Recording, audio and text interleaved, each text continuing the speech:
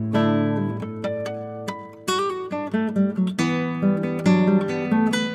り込みするときね、どっから刈るかっていうのが大事なんだけど、刈り込みでやろうか。でこう丸いものを刈るときね、こう刈り込みばさみの丸いからこうだろうって思う人いるんだよね。への字がね、丸いものを刈るからへの字をこう当てるんじゃないかって考える人が多いんですよ。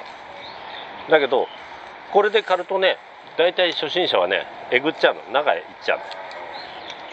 刃先が下がってるから、でなおかつ持ってる力が弱まると前が下がるでしょ。だからそうするとえぐってっちゃう、どんどん低くなっていっちゃうから、それもあるし、ここでこの刃の角度にこれを当てようとすると結構腰下げなきゃなんない。だけどこれ裏返しにすればこう立った位置でやりやすいんだね。でえぐらないから。でトリマーでも刈り込みばさみでもそうだけど、丸いものを刈るんだから直線的には刈らないでしょ。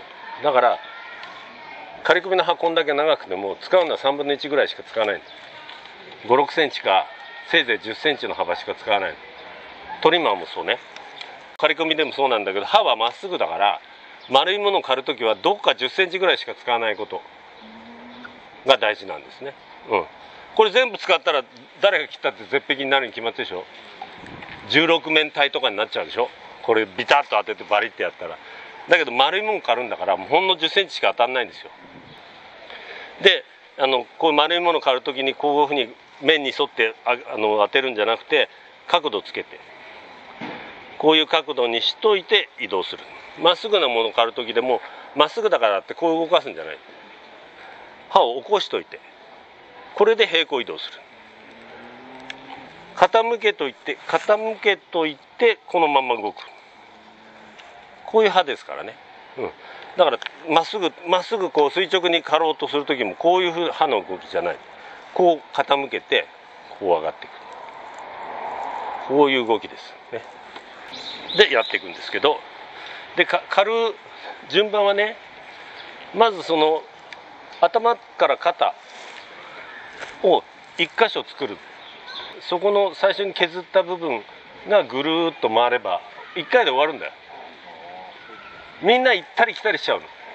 こっち買っちゃこっち買ってってやるから何が基準なのか分かんない。だから基準を作るってことは、この肩から脇にかけてまず刈り込みなら刈り込みでもいいけど、でね、この下の形はこれ刈り込みばさみこういったらこういうふうには持たない。絶対こう下をこうやって刈っていかない。上から降りてきたらそのまんま行って終わり。プロがやるとこうやる。お椀を伏せたように。素人がやるとおまんじゅうで、この辺に基準を作る。基本的には一番低いところに基準を作る方がいいかもしれないね。ここぐらいだよね。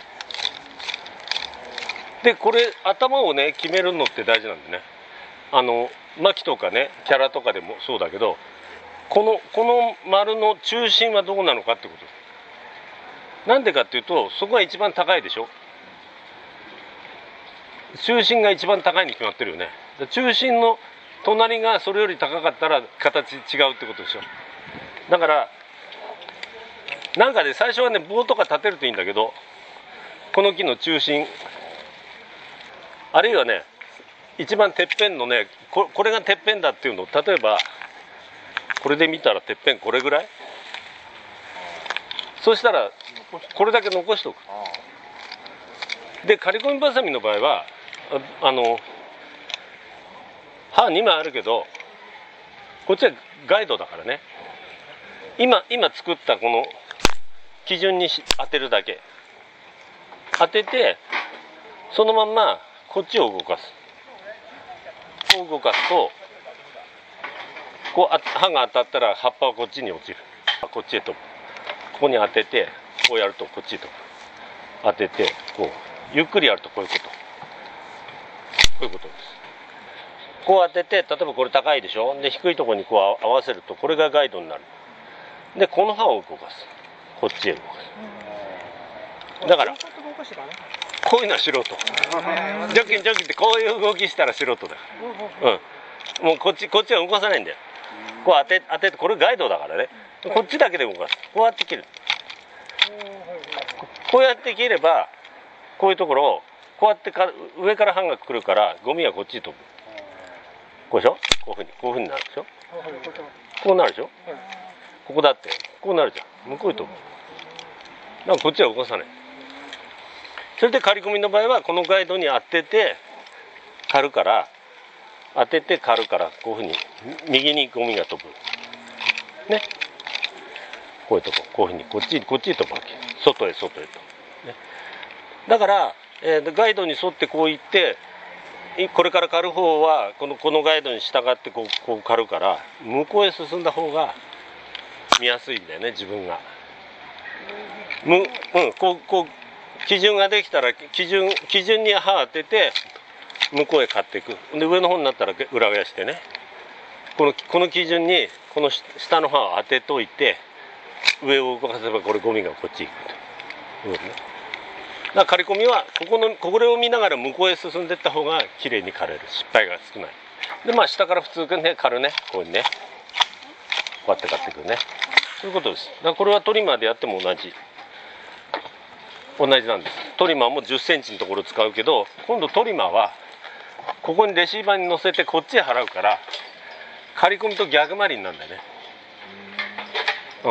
の方がね都合がいいんで、いろいろやってみれば分かるけど、っていうのはカスがそこに残るからね。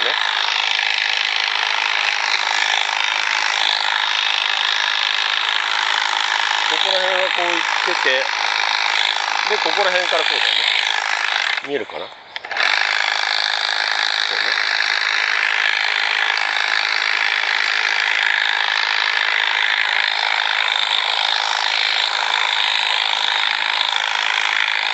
で下の方はね、これ上からこうやっていくよりは、さっきみたいにこう下からいった方が刃が食い込むからきれいに刈れるんだよ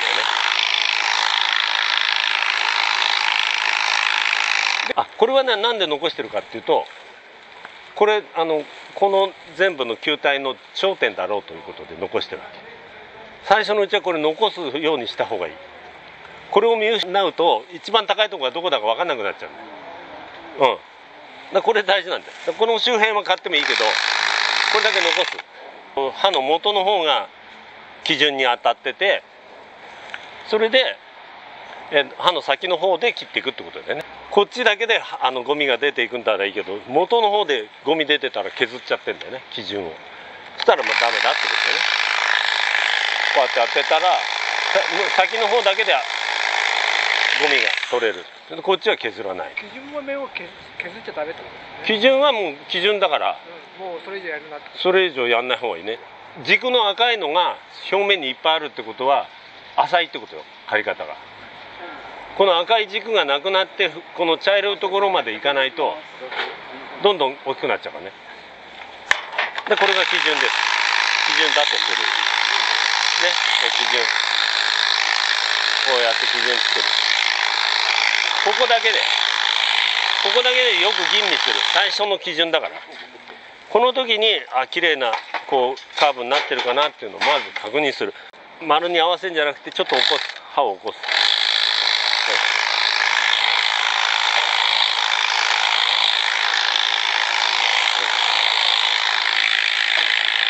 その方が下からやった方がいいと思いますね。だから自分のやり方があるからね。こっからこう向こうに向かって行きたきゃ行ってもいいんだよ。だから同じようだから元の方を基準に合わせて、この高さに合わせてこう刈っていくと、こっちは切れない。こっちだけ半分向こうが切れる。こっちだけ切れる。こう元の方を基準に合わせて、この高さに合わせてこう刈っていくと、こっちは切れない。こっちだけ半分向こうが切れる。こっちだけ切れる。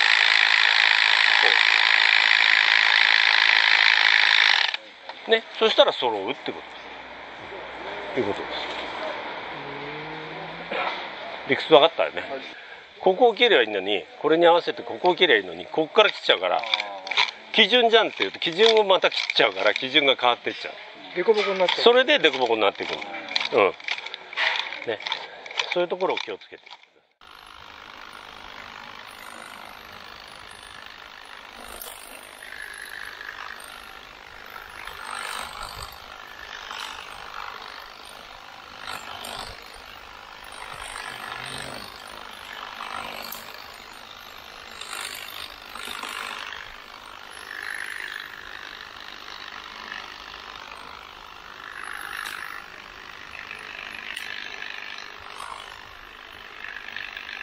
ちょっと怖かったら離れてやっててね。別の枝をやっててね。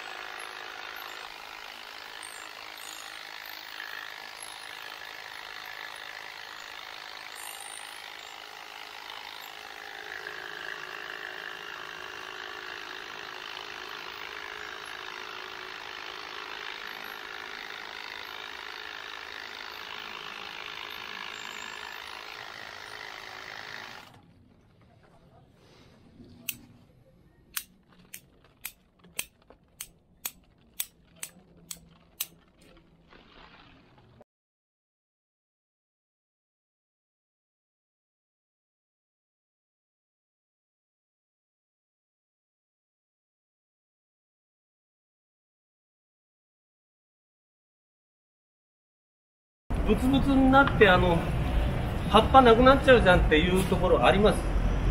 これあんまり気にしなくていい。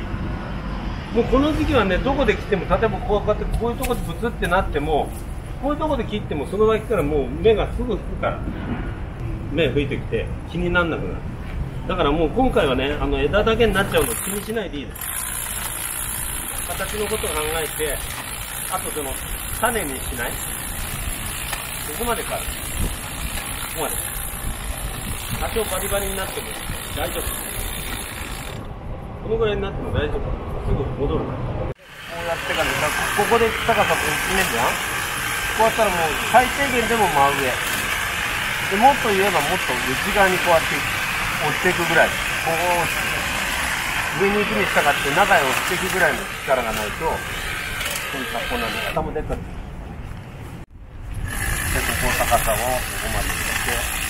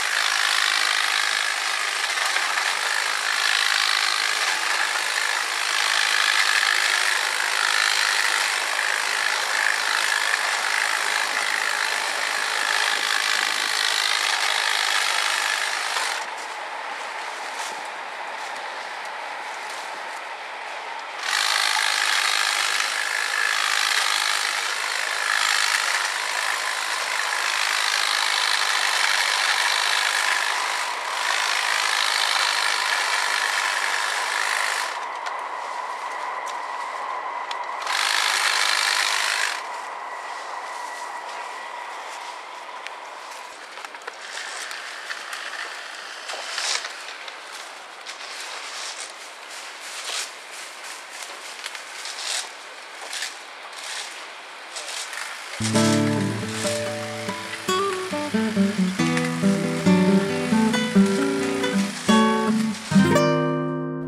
視聴ありがとうございました。